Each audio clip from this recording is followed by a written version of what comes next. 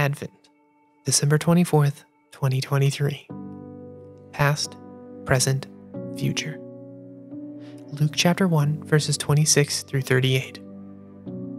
He will be great and will be called the Son of the Most High, and the Lord God will give to him the throne of his ancestor David. Luke chapter 1, verse 32. It's nearly here.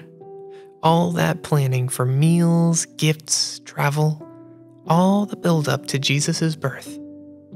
It's easy to think that Christmas Day is the goal, the culmination. Today's gospel passage, however, challenges and counters that thinking.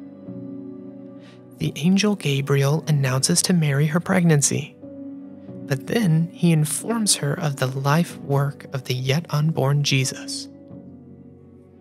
He will be great and will be called the Son of the Most High, and the Lord God will give to him the throne of his ancestor David. He will reign over the house of Jacob forever, and of his kingdom there will be no end. First, the angel declares Jesus' greatness. Second, he identifies Jesus as the son or agent of God's will. Third, he evokes King David's reign. David was not a saint, yet God entrusted David and other kings with the key task of enacting God's purposes. Royal psalms, like Psalm 72, spell out David's job description. Give the king your justice, O God. May he judge and rule your people with righteousness and your poor with justice. May the mountains yield prosperity for the people and the hills in righteousness.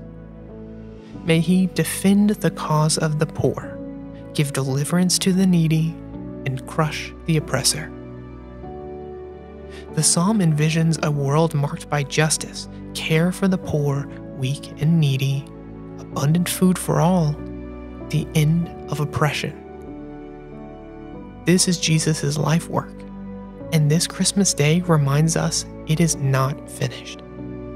It is the continuous task of God's people, past, present, and future. Dr. Warren Carter, LaDonna Kramer Minders Professor of New Testament.